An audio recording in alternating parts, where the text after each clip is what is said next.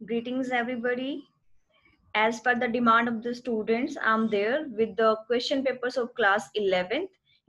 According to the lockdown, some changes were going on there. Okay, for 20 and 21 year, कि जो 20 और 21 year है आपका, जो आपके एग्जाम होने वाले हैं इसमें, तो इसमें आपके लॉकडाउन की वजह से कुछ सिलेबस का रिडक्शन चल रहा था, कुछ चेंजेस आ रहे थे, ठीक है, जिसकी वजह से बच्चों को कंफ्यूजन हो रहा है कि क्या पेपर में आएगा, क्या आपके चैप्टर्स है, कुछ डिलीट हुआ है, नहीं हुआ है। तो अब आपकी फाइनल अपडेशन आ चुकी है और इस फाइनल अपडेशन के साथ ही मैं आपको शो कर रही हूँ यहाँ पे इंग्लिश का पेपर कैसे आएगा, क्या सिलेबस रहेगा, क्या पैटर्न होगा उसका।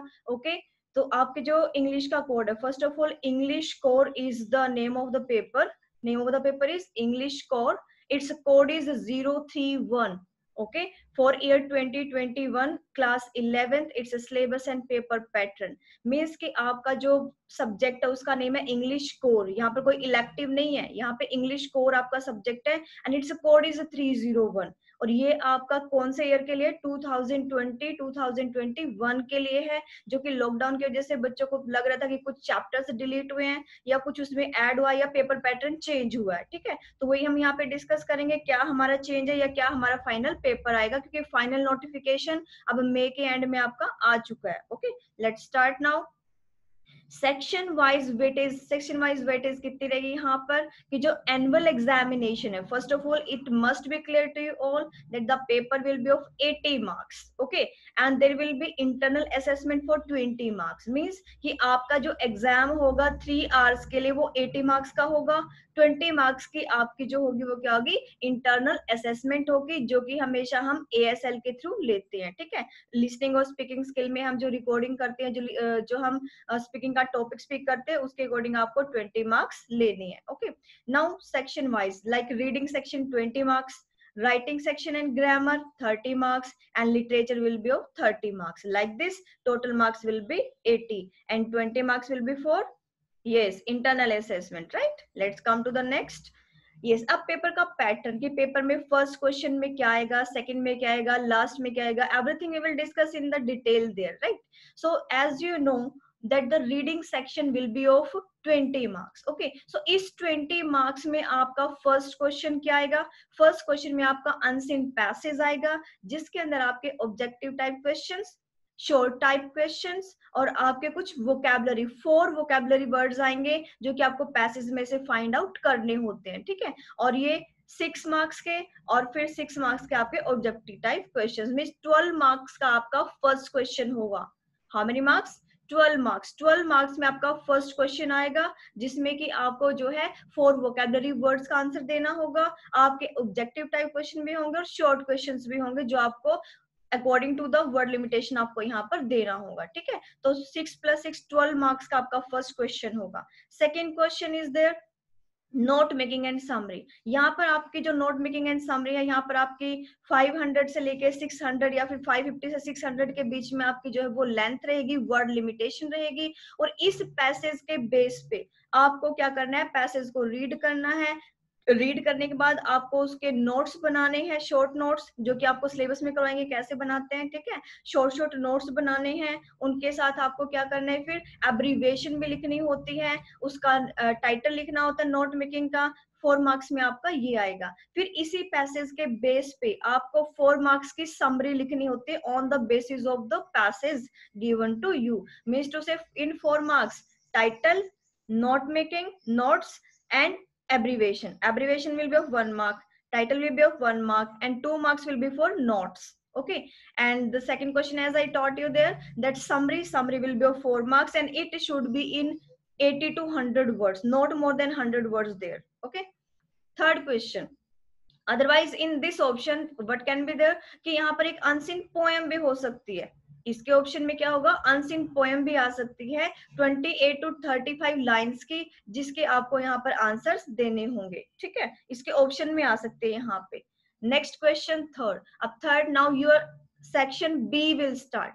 A section was of 20 marks. Now section B, this will be of 30 marks. And section B will be of writing section, writing skill and grammar. Okay. In writing skill and grammar में पहले क्या आएगा? Writing section.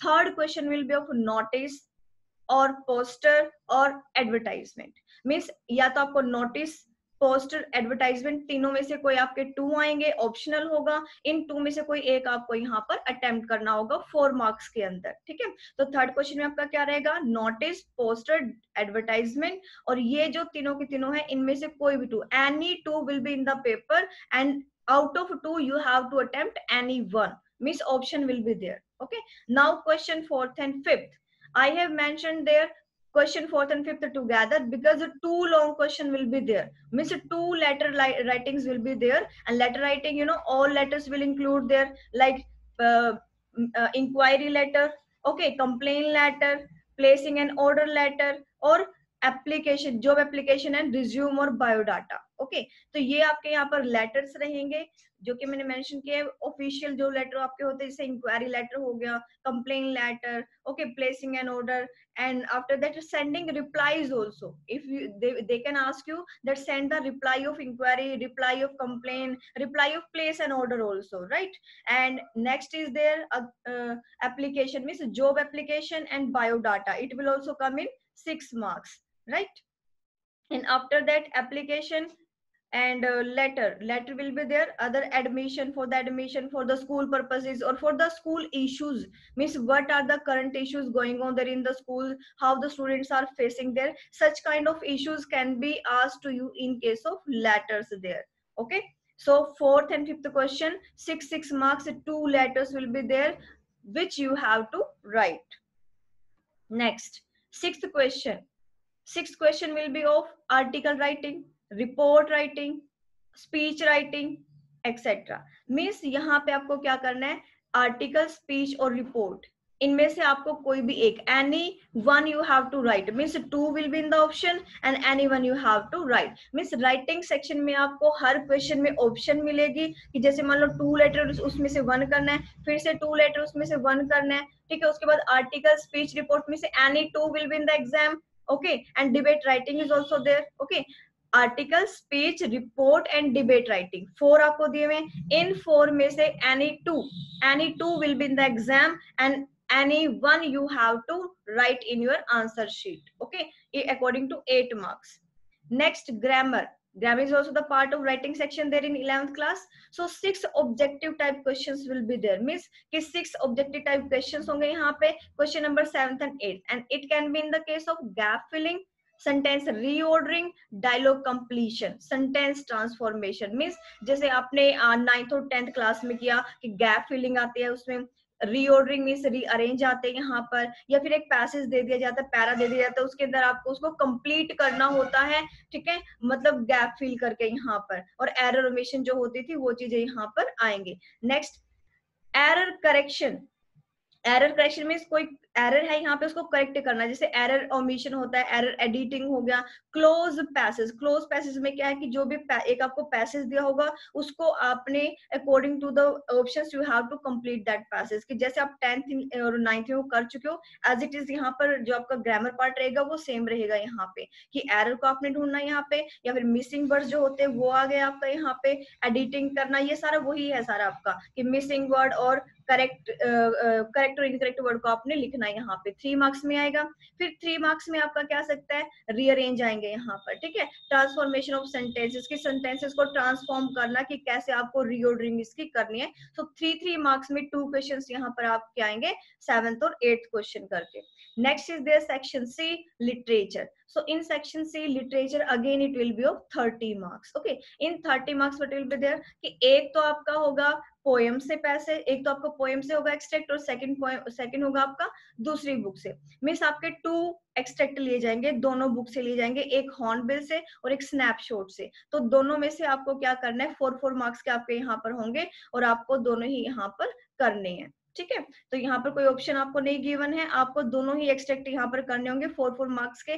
Most of the student do mistake there, they think that there is also option in 4 marks question, but no, there is no option in 9th question.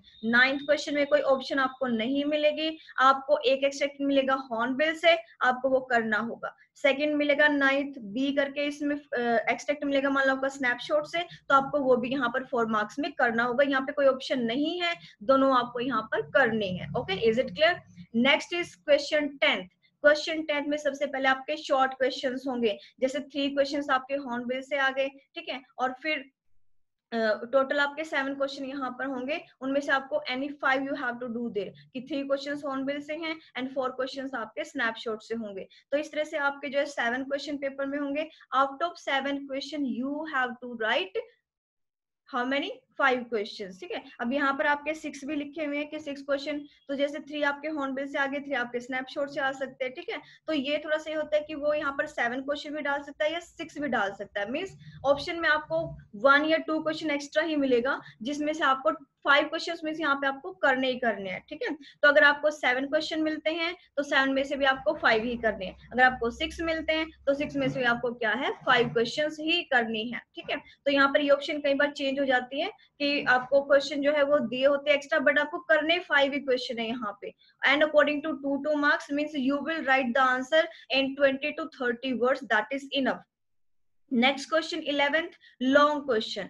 2 long questions will be from Hornbill. अब हर एक book से, जैसे hornbill है, hornbill से आपके 2 long questions होंगे, okay. Out of 2 long questions you have to attempt any one, okay, and according to 120 to 150 words, okay. Word limitation is given and it will be in 6 marks.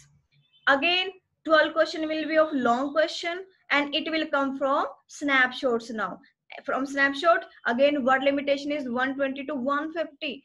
आपकी word limitation फिर से again same है, 6 marks के question में, means to से कि एक question आपको हॉर्नबिल में से अटेम्प्ट करना है और एक क्वेश्चन आपको किस में से करना है, स्नैपशॉट में से इंक्लूड करना, स्नैपशॉट में से आपको अटेम्प्ट करना है। So it is again 30 marks, ये अगेन लिटरेचर आपकी 30 मार्क्स की हो जाती है। And your books are hornbill and snapshots, hornbill और स्नैपशॉट आपकी बुक्स है यहाँ पे, जो कि आपने इनमें से चैप्टर्स को प्रिपेयर करना है। Now the last I want to tell you there according to section wise weightage there, like reading section 20 marks will be there, कि 12 मार्क्स का फर्स्ट क्वेश्चन, सेकंड क्वेश्चन होगा आपका 8 मार्क्स का, that will be note making and summary, okay. Weightage यहाँ पे इसकी बनती है 25%। Second section is of writing skill and grammar, that will come of 30 marks, okay. 30 marks का आएगा, उसमें आपके जो थर्ड क्वेश्चन है वो क्या था, पहले थर्ड क्वेश्चन था आपका notice advertisement and notice advertisement and poster, design poster था आपका, और नेक्स्ट क्वेश्चन था आपका फिर 2 लेटर्स थे, उसके बाद आपके आर्टिकल, स्पीच, डिबेट और इसमें से रिपोर्ट में से आपका एनी वन था 8 मार्क्स का। तो ये टोटल आपका बना 30 मार्क्स का, weightage 37.50%, right. And again literature, literature will be of 30 marks, I told you already that 2 extract will come from the chapters, one from snapshot, second from hornbill, and both you have to write, no option will be there, okay. And in next question 2 marks question will be there, you have to attempt any 5 question out of either 6 or either 7 questions, okay.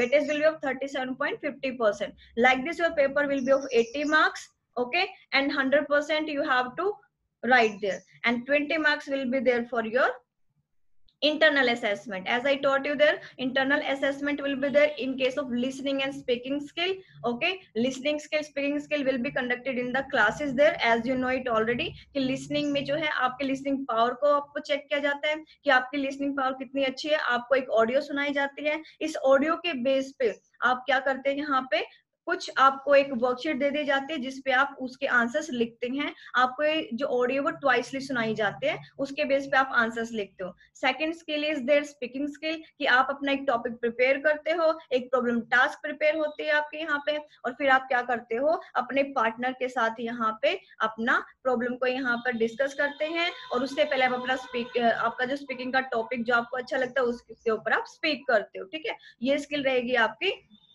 5 marks की total. और उसके बाद आपकी जैसे notebook maintenance हो जाती है, आपकी जो भी एक्टिविटीज होती हैं, ठीक है, वो सारी मतलब जो भी आपकी परफॉर्मेंस है क्लास में उससे रिलेटेड जो आपके नेक्स्ट 15 मार्क्स यहाँ पर ऐड होते हैं, और आपके जो पीरियोडिक टेस्ट जो आपके होल ईयर चलते हैं उसकी वेटेज भी यहाँ पर 15 मार्क्स के अंदर काउंट की जाती है, ठीक है। तो ये था आपका paper pattern of 11th class. This was on the demand of the students that what how the paper will be there because of lockdown, what is deducted there, what is selected. Actually no chapter is deleted from any book, किसी भी book से कोई भी chapter delete नहीं हुआ है, सारा syllabus आपका एज इट इज है, only the change is in the paper pattern में चेंज हुआ आपका थोड़ा सा, वो भी आपका ग्रामर पार्ट और इसमें राइटिंग सेक्शन में हुआ है, तो बाकी आपका पेपर एज इट इज है. Okay, nothing is change their, what ever the change was there I taught you there, right.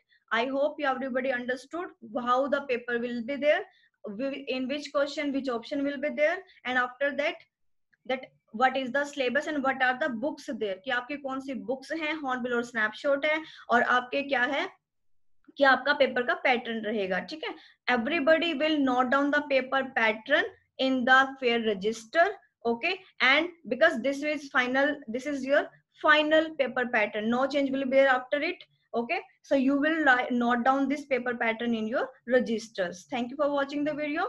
Have a nice day.